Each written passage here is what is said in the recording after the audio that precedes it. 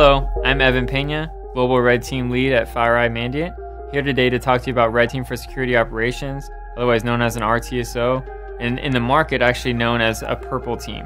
It's a collaboration between your security team and the Red Team. And what we do is we go through the full attack lifecycle, and at each phase of the attack lifecycle, we like to do multiple scenarios for that specific phase. For example, an initial foothold, we actually like to do persistence once we get into an environment.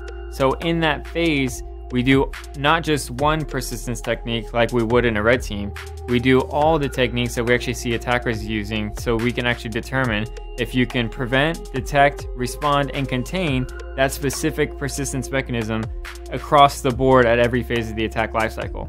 We have a red teamer on site performing the scenarios, and we actually have an incident responder working directly with your SOC right after we do the assessment to properly ensure you can detect and respond to this activity.